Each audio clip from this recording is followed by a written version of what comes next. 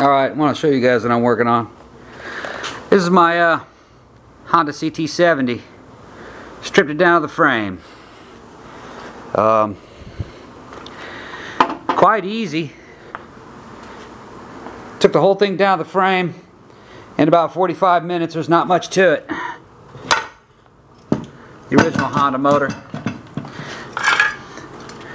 Not much of this is going to be used again. There's a gas tank.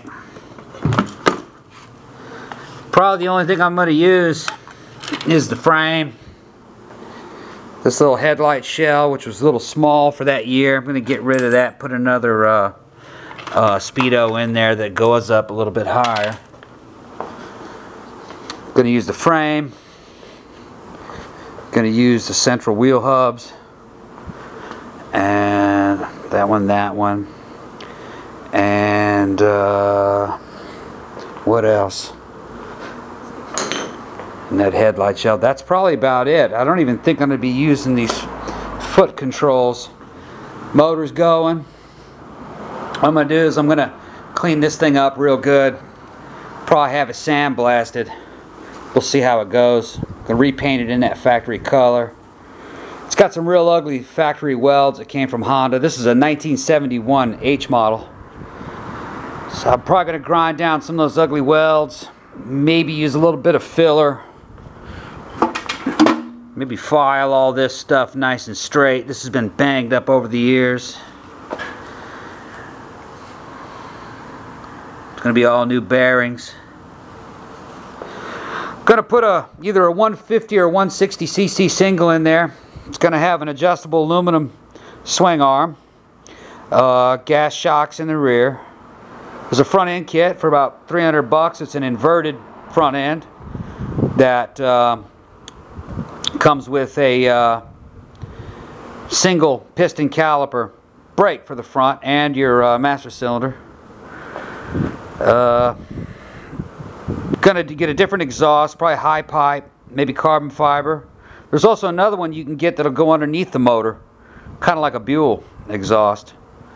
It's going to be a cafe racer seat, and I don't know if I'm going to go with ace bars or probably something real low like 2-inch rise little superbike bars.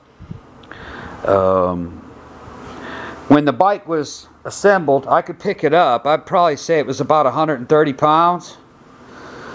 And after all the steel that's coming off, because that swing arm's heavy, so are those wheels. That front end's heavy too. As soon as all that stuff's off of there, and all the aluminum stuff goes on there, it wouldn't surprise me if this thing weighs 100 pounds when I get done with it. The little 150s only make about 17 horsepower and not much torque, but it'll be able to do about 70. And the new suspension and everything, it's stable. There's another guy that made one. I think there's only one other one, what I'm doing. I'll post a video of that. Nice looking little cafe racer, just to play with.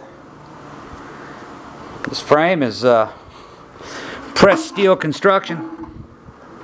It's gonna be a little mini bike. But anyway, I just wanted to show you guys what I was up to. Not working on a Buell right now. I'm gonna do this. It'll probably take me about 3 months to get everything together. It was real simple back then. Look at this wiring harness. That's the wiring harness. Nothing to it. But that's got to go because the new motor's 12 volts, so everything's got to go to 12 volt. Really won't cost that much. Probably about a little over a grand, maybe 1,400. And got the bike for free. It was my dad's bike. He was the original owner, 1971. But it's gonna be a fun project. The original motor, nice. Doesn't weigh anything.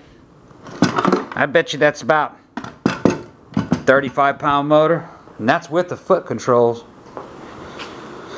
160s are about the same weight. Cast iron cylinder, ain't that something? Look at this little 6-volt battery it came with. That's the original battery from 1971. You don't need a battery to run with it though. It's kickstart. You just have to make a connection and it'll run. But I'll probably put a battery in it anyway. Keep the lights from dimming while you're sitting there at idle. But, yeah, cool. Alright, guys.